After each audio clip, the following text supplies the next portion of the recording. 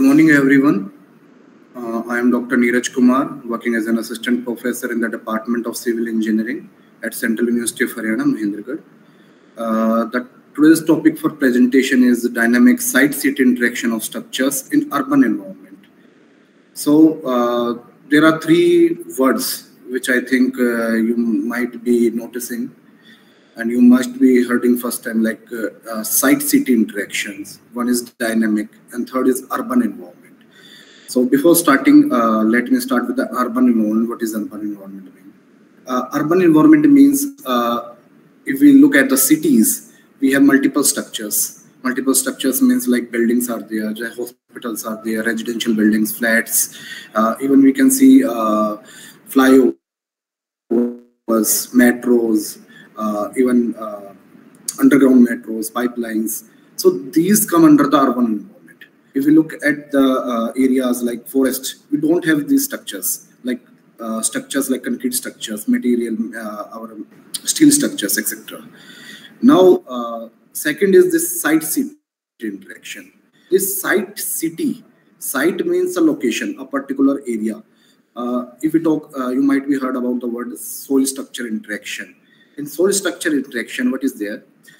Single structure is there and the underlying soil of about 100 meters. But this site refers to a location having a larger or a larger dimension, like about 2 to 3 kilometers, 4 to 5 kilometers, 10 kilometers, that come under the site. And city, as you all know, what is city? City is the group of multiple structures, this urban environments that we used to call as city.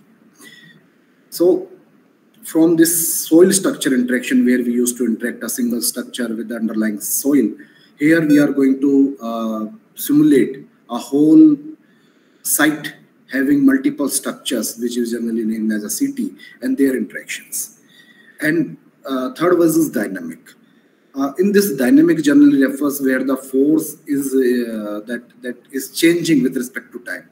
As we all know that in our BTech bachelors and in masters even, we have heard about when we apply some load, there are certain deflection, and that is proportional to their Young modulus. So here that force is a constant. It is not changing at all. But in dynamic, what is there? That force is changing with respect to time. It is not a constant up to the analysis we are doing. So these come under the dynamic. So starting with this, let's come to an introduction why we require this type of this site-city interaction with the dynamic and what is that need. So let me start with an Michoacán earthquake.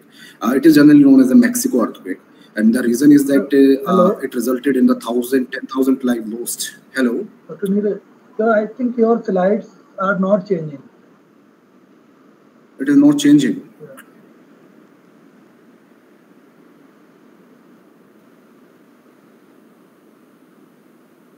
Okay. Is it visible yes. or not? Okay.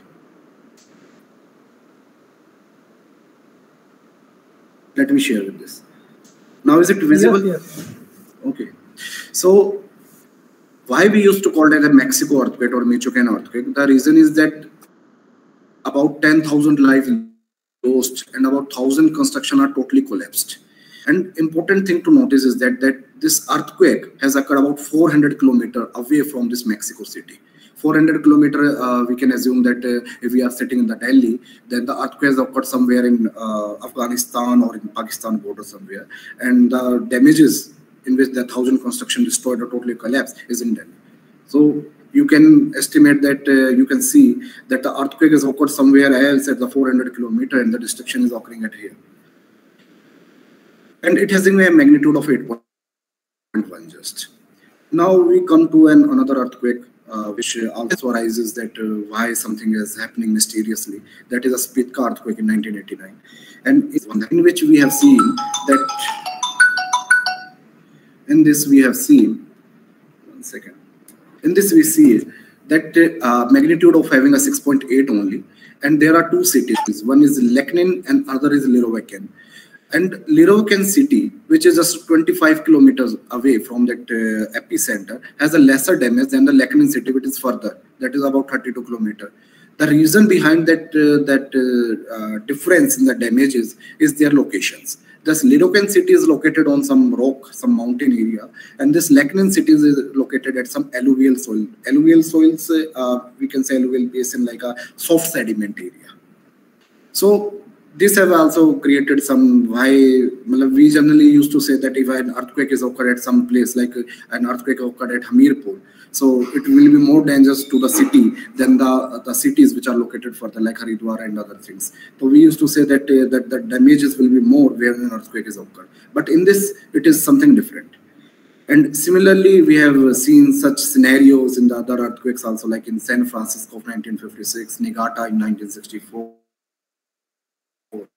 Similarly, Mexico 1985 and 89 both, Kobe 1995, Bhuj 2001, and recently we have seen in Nepal also in 2015. So similar trends are observed that at certain locations the damages are more, at certain locations the damages are less. So even this Turkey recently occurred. In this also, few buildings are totally collapsed and few buildings are just standing without any much damages. So these things arises that there is something is going on with this soil and structure, that it is affecting the response of a building. So from this, all these past earthquake studies, we come to a point that site conditions is also very important in determining the damages in the building, rather than the structure features only. Structure features like we are making RCC building with column beam and all these things, except that if the construction type is same throughout the city, even then we see the certain buildings are damaging, certain are not. That may be some site conditions effect that are going to affect the building responses. Second point, if we talk about this damages, like in Mexico City, we are talking about the Mexico City earthquake, Mexico earthquake. Because we used to say that whenever an earthquake occurs, it is mainly damaging in both economic, human loss, destruction of the city, in the cities only, not to the forest. If an earthquake occurred in something like in forest, then we never say that an earthquake occurred in forest. We named after it somewhere the nearby city where their losses are there. So these 2 points we came to know from these last studies. So now one question arises that okay, some buildings are getting damages, some are not damaging. Is this buildings are going also affecting that response of ground? Building can alter or change the response of ground motion? This group of structures can influence the seismic ground motions. One concern is also arises from the studies. So that soil basin means that soft soil, sediments. In this certain phenomena occurs, like one is impedance contrast, other is resonance, another is basement foxing, last is basement edge induced surface wave. What is this? Impedance contrast means that soil is there having certain density, and that we used to say soft sediment having certain density. The shear wave velocity is also different in the rock and also changes in the soft soil. So there may be some changes in that contrast is there. Another is resonance. Resonance refers to a matching of frequencies of the building with the soft soils, which resulting in the amplification of that ground motion. So this is generally known as the resonance. One is basement foxing. All the waves which are coming towards the earth's surface get focused to at a point that result in destruction. And another is basin edge induced surface waves. These are the surface waves, as we all know, that the surface waves are more damaging than these body waves. I think Dr. Maninder, all the persons are faculties or they are students also? So both faculty as well as. Okay, so might be students might be knowing that in earthquake there are 2 types of waves we generally classify. One is body wave, another is surface wave. Body waves are those waves which comes from the surface, which come from that focus to the surface, and after that by interaction this body wave with the surface, all the surface heterogeneities, the surface wave induces, surface wave generates. So these are generally known as the surface waves, and the waves that are coming from the focus to the surface are known as body waves. Now, in Mexico, what we observed, there's an increase in the this stone ground motion, and the time duration of that shaking has increased, and this may be due to the interaction between the urban structures that has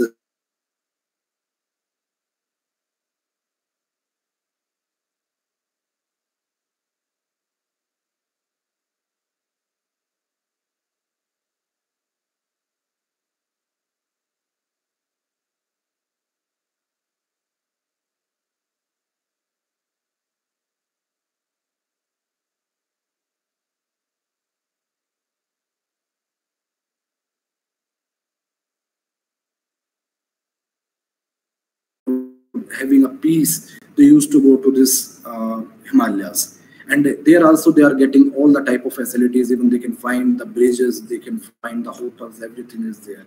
So this also resulting in that buildings are the people are making the buildings, the constructions at the places which are vulnerable for the earthquake, for the damages. This is also going happening right now. So now we come to a basic that might be helpful for the students, like what is soil structure interaction. So this soil structure interaction, SSI we used to say, it's a combined effect of both kinematic soil structure interaction and the inertial soil structure interaction on a global scale. What is this kinematic and what is this inertial? So kinematic mean, if we generally take these soil structure interaction, they are affected by certain phenomena like stiffness of soil, dynamic characteristic of the soil itself, like what are this dynamic character, like natural period of that building. Second is damping factor, how it is going to damping. Damping generally known as the loss of energy per cycle. Everything like if we sway some pendulum, then after some time it's going to rest. So per cycle it is losing some energy. That is generally known as the damping. And also the stiffness and the mass of the structure, they also play an important role.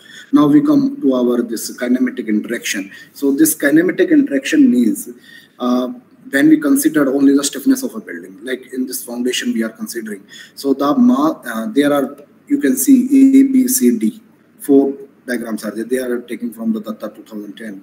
And what are they saying? That if we are making some raft foundation at the top, so it is going to hamper or that restrict the vertical movement of the ground motion, as we see in the egg, due to the flexibility of this raft foundation. Second, if we look at for the vertical propagating wave, as we have seen in the B, so what are they are going to do? They are going to confined due to this embedded foundation. Number 3, the axial stiffness of the foundation slab is also prevented due to the incoherent ground motion produced below the foundation. And at last, we can see that it also resulted in this torsion or the rocking movement of this. If the wavelength matches with that of depth of this foundation, if they are matching, so what they are used to do, they are used to make that torsion motion of this foundation. So kinematic interaction includes both torsion modes of vibration, and when they are subjected to the vertical vibration as wave of the wavelength equal to the depth of the embedment. So it is already cleared. Now we come to the kinematic interaction. What we used to do, it is given by the Kramer, in which we has considered if we want to do just kinematic soil structure interaction, we have to take our soil having mass and the building massless. You have to consider the stiffness of the building, but you have to avoid the mass of that building. So the deformation is caused by the kinematic interaction, can be computed assuming the structure and the foundation as a stiffness, but no mass. So an equation is also given by the Kramer in 1996. Similarly, if we talk about this inertial interaction, it is opposite to that. In this, we used to consider mass and the stiffness of the building, and for the soil, we used to consider massless. Only stiffness is considered. In simple terms, we can say that inertial means the response of a building in due to its own weight. For example, if we see some building which is tilting, it is going to move down because of its gravity, its own weight. It is something like follow this our Newton's law, that something is in motion, it will remain in motion. If we try to stop it, we have to exert some extra pressure.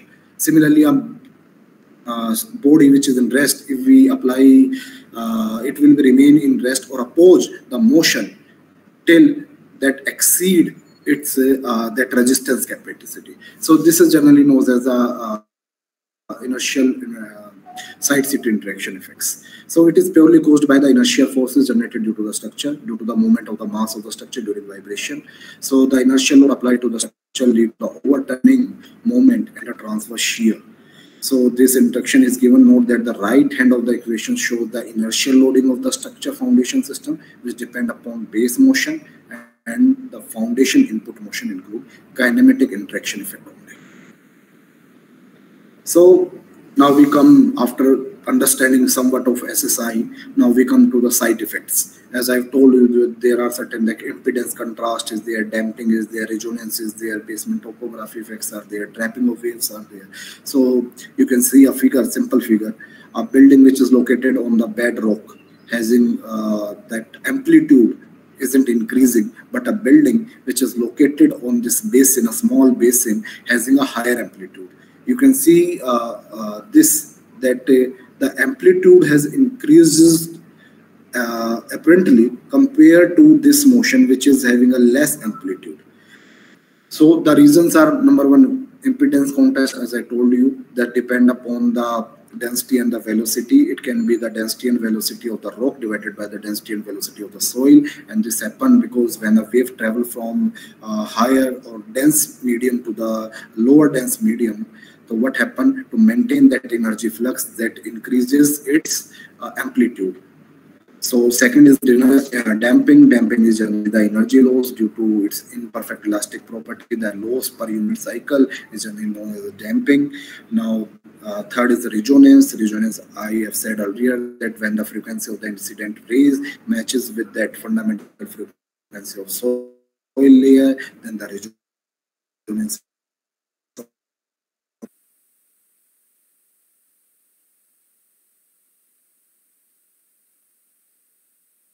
It's very simple. What we have to find out, is shear wave. Shear wave we can find out by various tools which are available. Even some equations are derived. There are certain relation with that n value. We can find out the Vs. Even except that there are multiple, like MESW is there, Tomino is there. Many instruments are there. We can find out the shear wave velocity of the underlying soil layer. And if we know that that this is the shear wave velocity, and up to this depth there is a soil, after that there is a hard rock, so you can simply take the formula Vs by 4H and determine its fundamental mode of frequency. So this we used to generally do in case of finding the resonance of that matching of that frequencies of the soil and that of buildings. Now next is trapping of waves. It happened when a wave enter into the soft soil and it try to move out from the soil, soft soil to the rock. So what happens when the angle is greater than this critical angle? It get trapped between this soft sediment and underlying bedrock. And last is basement topography. Basement topography means foxing and defoxing. It depends upon this angle of incidence. You might be aware that in 12th or 10th class we used to have two type of lenses. One is concave, one is convex. Similarly, things happen in the basement where the hard rock is there, and certain waves get focused at a particular location which increases its amplitude, and in case of convex it goes dispersed and that ground motion decreases. Same thing used to happen with this type of waves.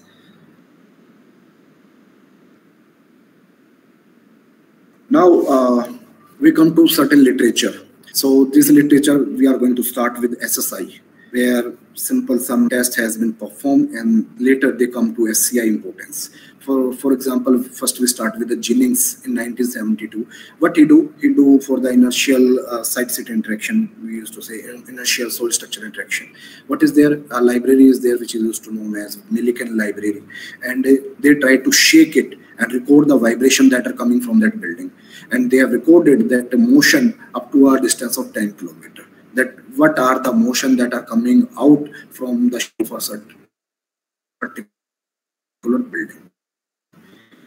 And in later in 1970, kinematic soil structure interaction, in which they have caused the diffraction of incident waves and largely affect the seismic response of a building, particularly massive and tall buildings located on soft soils. Later, Virgin and Bard, they carried out an numerical experiment to study the diffractions pattern of the surface wave while interacting with the buildings, considering only two-dimensional models. Stewart in 1999, he's also promoted an experiment, and what he did, he find out the building and the foundation characteristics and include this inertial soil structure interaction that can play an important role in modifying the SSI responses.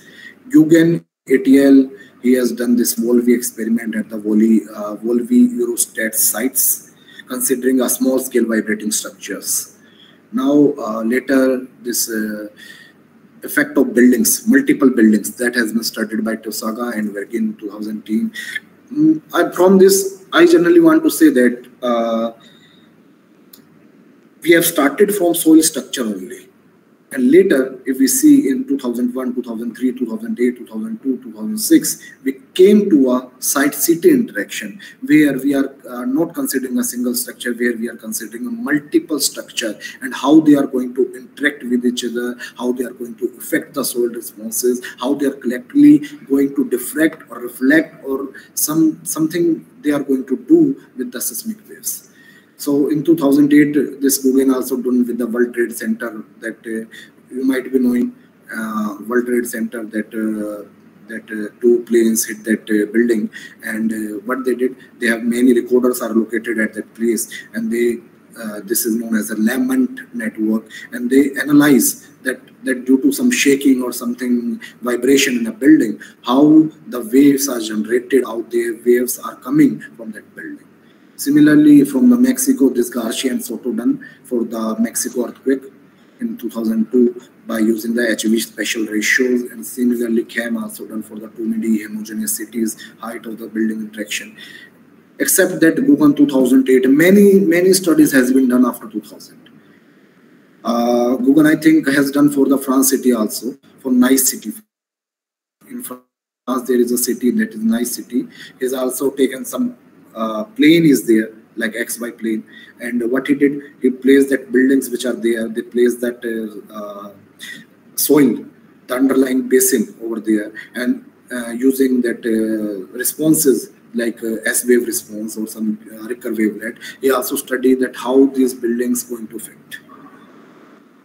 Now, all the works done, they are generally done in the 2D, but in realistic, the things are in 3D. The 2D is nothing.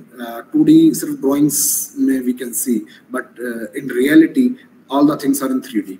So, what is the relation we found in 2D and 3D simulation?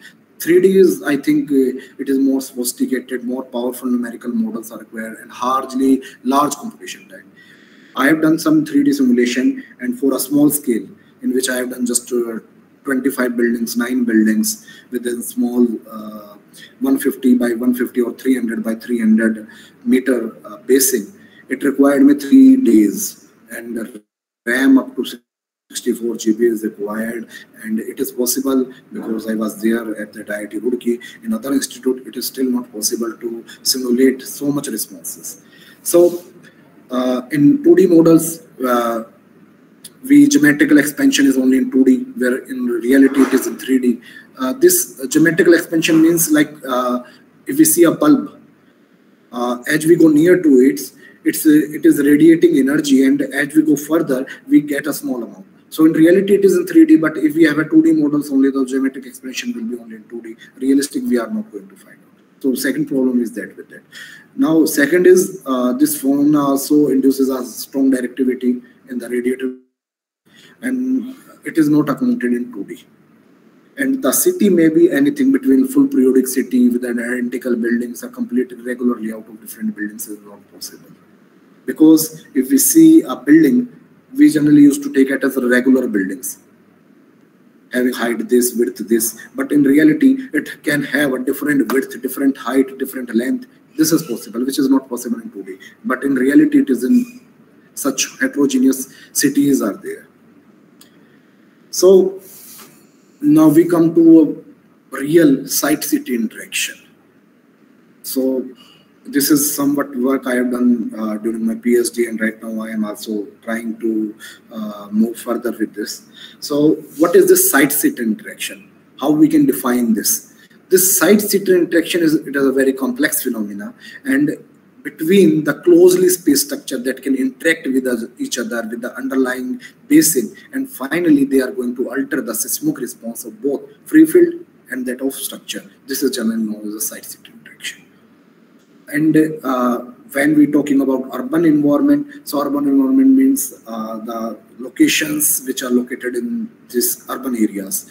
So what we see in urban areas, that we have certain which we used to say vulnerable sites. What are these vulnerable sites? Like due to this rapid urbanization and those increase in population, people are start making it that if we see a dried pond is there, you might be knowing in your cities, the person which are living in cities, that once about 25 years ago, 50 years ago, there was certain nala, some used to say pond is there, some lake is there. What the people did? People did what is, first it become a garbage area, then once a constructor will come, one developer will come, he will, what he did, he will bring the soil from somewhere else, put there, and make the 5-story, 10-story, 20-story buildings. It is generally we see in Delhi that before that there used to be some irrigation canals were there, some nalas were there, some ponds were there.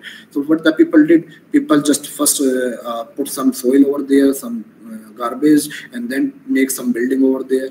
But these are very, very vulnerable sites, because they can act as a 2D or 3D basin during an earthquake, and these 2D and 3D basins are responsible for generating surface waves also. So people don't know that something, if an earthquake has occurred, the damages will take place there. So with this increasing, it is paramount importance to analyze the seismic response of structure of a city situated in such sites, with more holistic approaches, with examining the various aspects of site-sitter interaction, the complex interaction phenomena of sites, as well as with the global scale, having a pragmatic vision. This is what we require right now. So first thing, this type of simulations can't be done with any software, because there are so complex it is that it can't be done. So what we did, we have developed our own software using this 4th order accurate staggered grid viscoelastic 3D finite difference method, and it is developed by Narayan and Seher, one of my senior. And what he did for the 3D simulations, and we did the responses over the 3D site-sitter interaction using this program only in the 4th. So what we did, we considered 3 types of basin. In nature, it can be of many dimension, many size, but if we are studying something, we have to start with a very common thing, like we are developing certain theory which is not there we are just trying to get how they are going to respond. So what we did, we have taken these 3 simple geometries. One is this spherical elliptical shape, another is rectangular, or we can say rectangular to be a more square type, third is trapezoidal. So these 3 types, we have taken the basin soil, and what we did, we have placed the response recorders at both the direction, in the north, south, and east, west, for both. In both the dimension we have considered. Now we have taken S-wave and try to study the response. In this, we have considered 5 types of basin having fixed depth, like 51 meter. You can see in the table that it is there that we have considered the depth to be 51 meter only, and the width we have considered to be 153 to 351. We have changed the width, and similarly by H by W ratio we can find out the different basin shape ratios. And what we did, we find out its fundamental frequency using that formula Vs by 4H, if we know the Vs, and then we find out the amplification, which is 5.59, and we record the responses at the center of this basin and develop formulas, because the formula which is given by Vs by 4H, it is fixed for basin which is only one dimensional. But here the basins are two dimensional. Two dimensional means it has a certain width. So that's why we have developed certain formulas also for different shapes, like these fundamental frequency for elliptical basin, for rectangular basin, for trapezoidal basin. So these are the formula which is given here, like this is 1D fundamental frequency for both, and these are the formulas we can use using their H/W ratio to find out what are the fundamental frequency of that particular basin. One question arises, why it is important to find out the fundamental frequency of this basin. So reason is that we are going to make certain building over these ponds, because we can't stop. We have that piece of land is very costly, and we have to use that piece because it is located somewhere in the metro cities. We can't just let it go that there is a 2 hectare, 3 hectare places there, which is a lake 25 years ago, 30 years ago. We have to use that land. We have to develop that land. So what we did, we have to make. But we have to make the construction in such a way that it is not devastating, it is not dangerous, it is not vulnerable. So what we did, we have to find out that what is the fundamental frequency of that basin, that lake. So we will determine using these formulas, and then these are the responses in the fundamental frequency. You can see that first peak determine the fundamental frequency, higher peak, and then is the second peak is there. The second peak denotes the second mode of vibration. Similarly, for each basin, like electrical, rectangular, trapezoidal, for north-south array and east-west array, we have find out. And we find out the fundamental frequency of each basin using these empirical relations. Now we also compare this response of each, like here we can see it is a 153 meter basin, the 3D response and 2D response for SH wave, for ES wave, for east-west component. Similarly, for north-south component, we have computed with the SV wave for the 2D. So the comparison has been done, and we find out that the amplification, like I mean to say, up to now, up to 2000 or up to 2010 even, people have done responses of side-seat interaction in 2D only. 3D is not possible due to that high computational power, that time limitations and many. But can we develop certain relationship that if I only do 2D and I can get approximately that what will be the real scenario in 3D? So these relations has been done using we have computed 3D responses, 2D responses, and then compared them. So what I found that the amplification of this fundamental frequency is 2.5 times larger than SH wave response and 2 times larger than the SV response. Like if I got certain response, then it will be about 2.5 times larger than the SH response. So this I can include it. I can the empirical relations are also developed to predict the fundamental frequency of 2D and 3D basins in terms of lowest 1D fundamental frequency, and using the shape ratio, that is width and the depth of that basin. And what we observe that a decrease in the fundamental frequency of a standalone structure with the increase in the shape ratios also observed. Now we did what used to say, we placed that number of buildings over this. So we have taken 3 models in each, like elliptical, rectangular, and trapezoidal. And in these also, we have considered what? We have considered 3 models. First, in which only single structure is there. Second, in which 9 structures are there. And third, in which 25 structures are there. So you can see that plan of a city comprising of 25 structures, and we name it as A, B, C, D, E. In east-west, similarly in northwest, we have named as A, B, C, D, E. And we place these buildings over these basins like elliptical, rectangular, trapezoidal, as we can see in the above figure. Now we have computed their responses on each building in this array, means east, west, and north, south, and we can see that in a single structure, this C1EB means elliptical basin having only single structure C, we have a very high amplitude compared to these, like this A structure.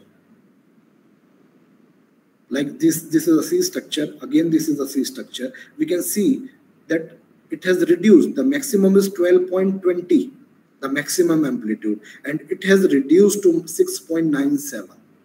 This plus and minus denotes the direction. Like if it is in positive direction, means like in east-west array, one is at the west, another is the east. So west may be a positive, east may be a negative. Similarly, here we can see that it has reduced up to half if we increase the number of buildings from 1 to 25.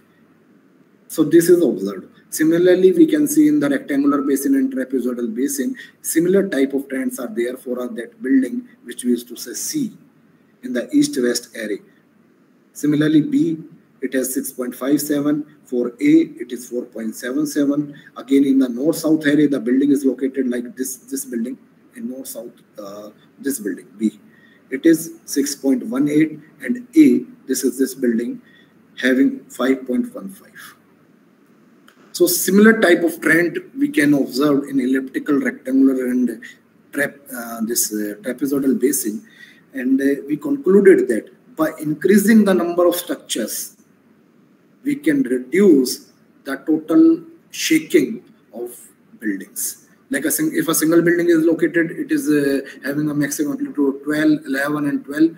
And where we have placed 25 buildings, the overall responses of the building has reduced, and it has reduced in a very noticeable manner. Like maximum we are getting is 6, and others we are getting 5, 6, 5, 4.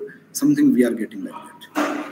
So by increasing the number of structures, we have reduced the total excitation of the structures. Similarly, we have done the FFT of these, and we can see that at the particular frequency, when a single structure is there, it is up to 180 in the elliptical, and when we placed 9 buildings, it has reduced up to 80 or something. So it has reduced in a very drastically.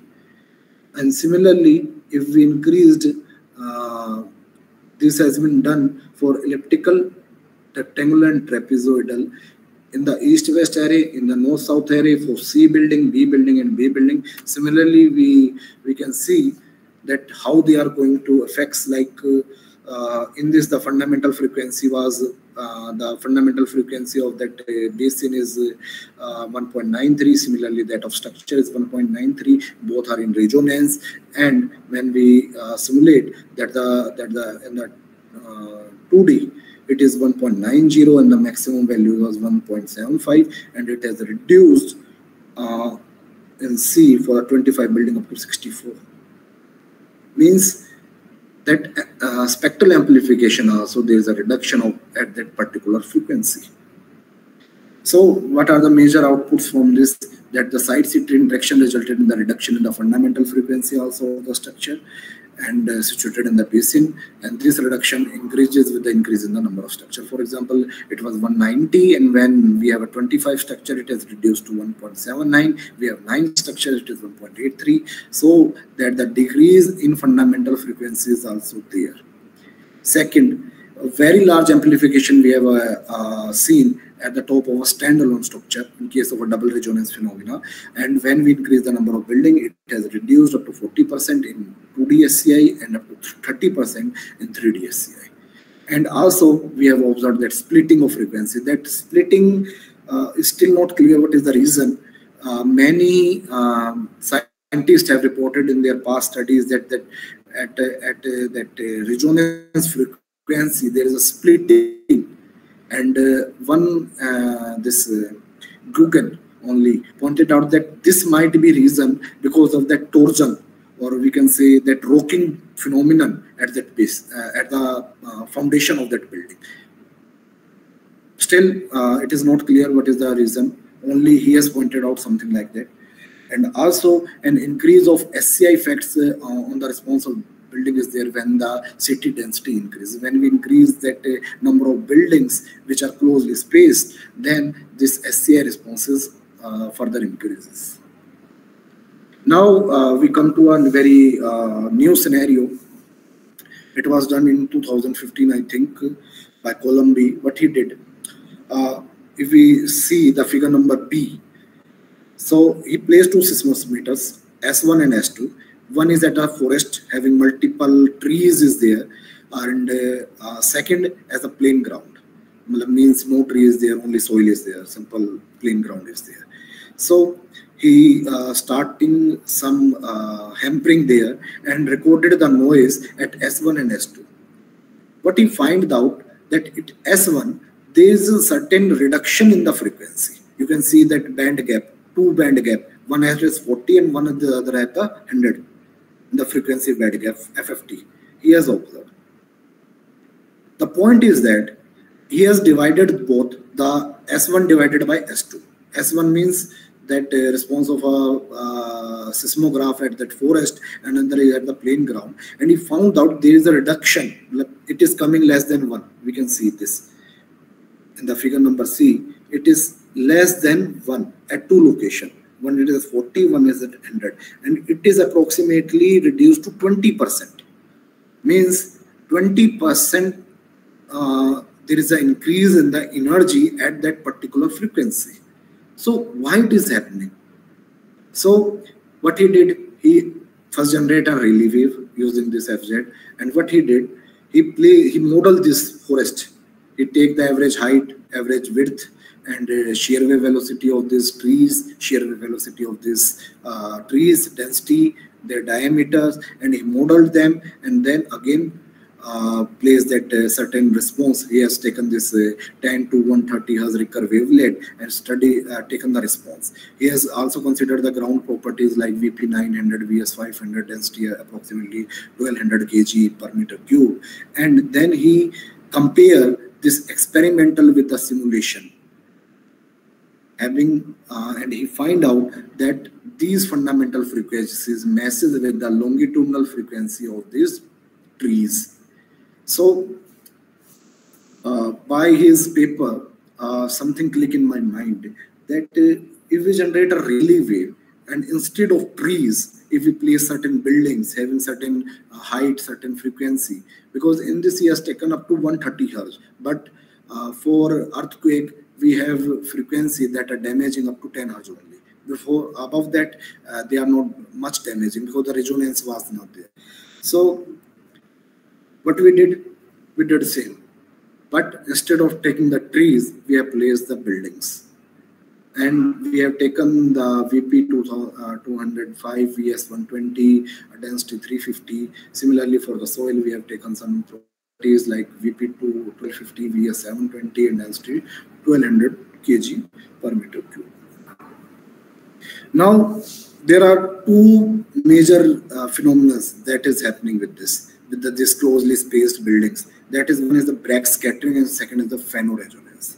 And what they did, we have compared the responses at their recording station. The recording station we have kept after these buildings, and we take different sizes of the building, we take different height of the building, we take different density, we have just increase and decrease the number of buildings also, and we have taken certain, even we can say this heights.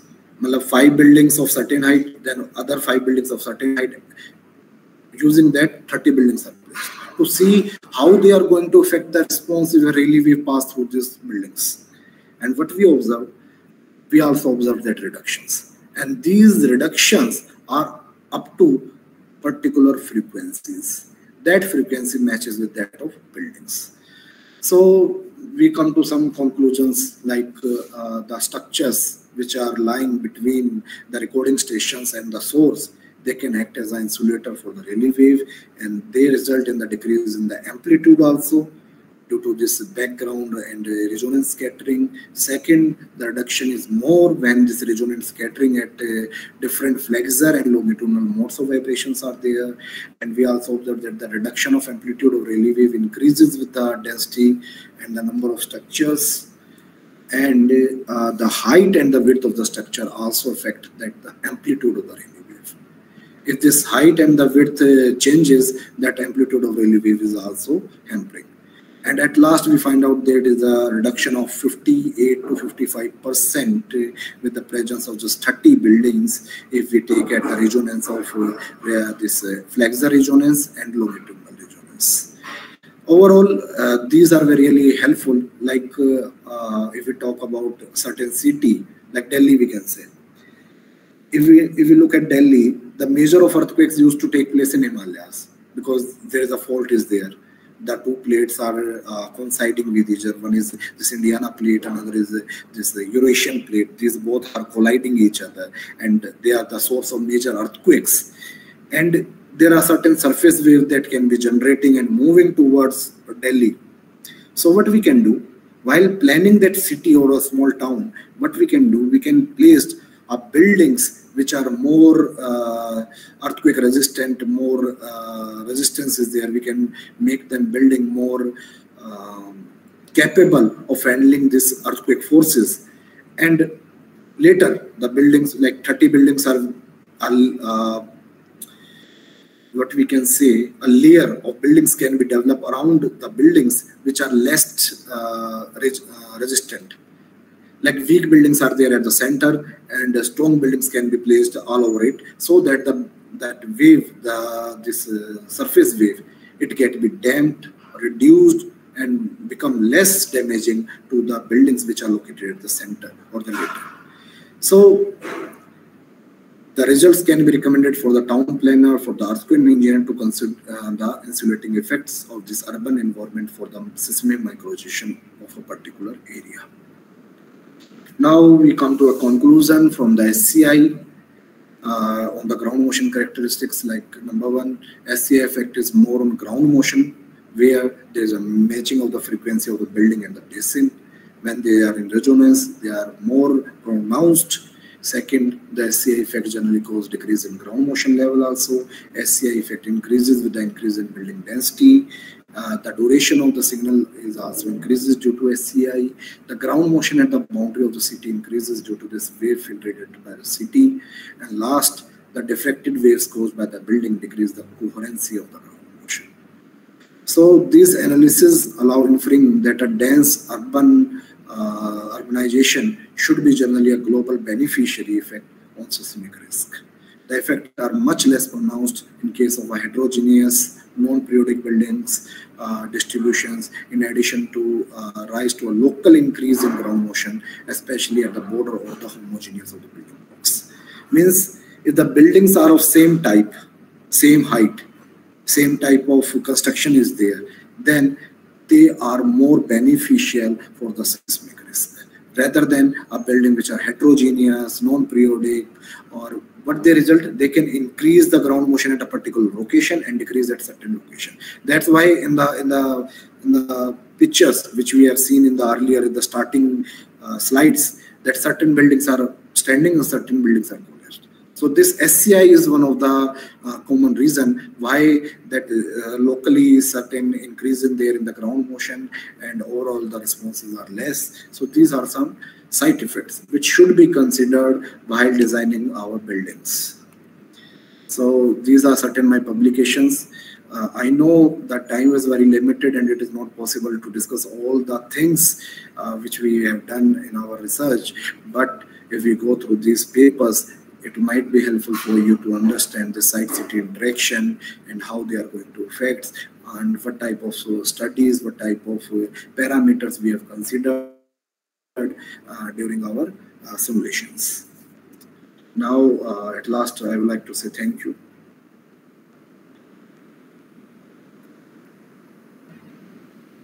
Now, any doubt? Any query you can ask with our expert.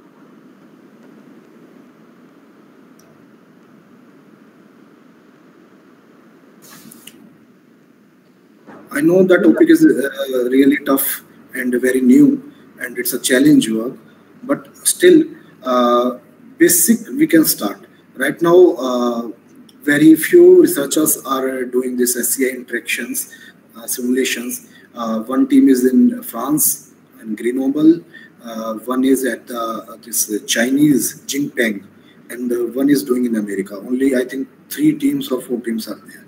In India, I have tried my best to do certain simulation or start this work in India level, but research is not localized to certain countries, certain places. It's a global. If we do something here or we do something in France, or everyone came to know about that.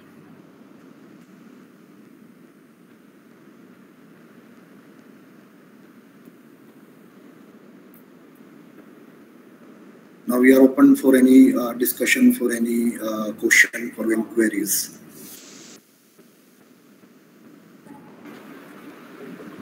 You can ask your doubt if there are any, please.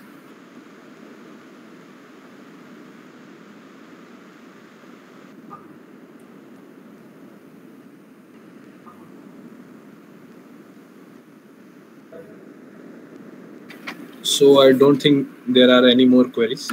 So we extend our heartfelt gratitude to Dr. Neeraj Kumar for graciously accepting our invitation and dedicating your valuable time to the ESTC on geotechnics and soil structure interaction, organized by the Department of Civil Engineering at NIT Hamirpur. So the knowledge you gave about the dynamic site-city interaction and its impact on urban structure is undoubtedly an invaluable addition to our knowledge, which will definitely help in our future. So once again, we express our profound appreciation to Dr. Kumar for sparing precious moments from your busy schedule to enlightening us. So thank you immensely, Dr. Kumar. Thank you, Krishna. Thank you, Dr. Maninder Singh, for giving such an opportunity to have to present my work, my research to all the members or the participants in your STC. Thank you, Dr. Maninder Singh.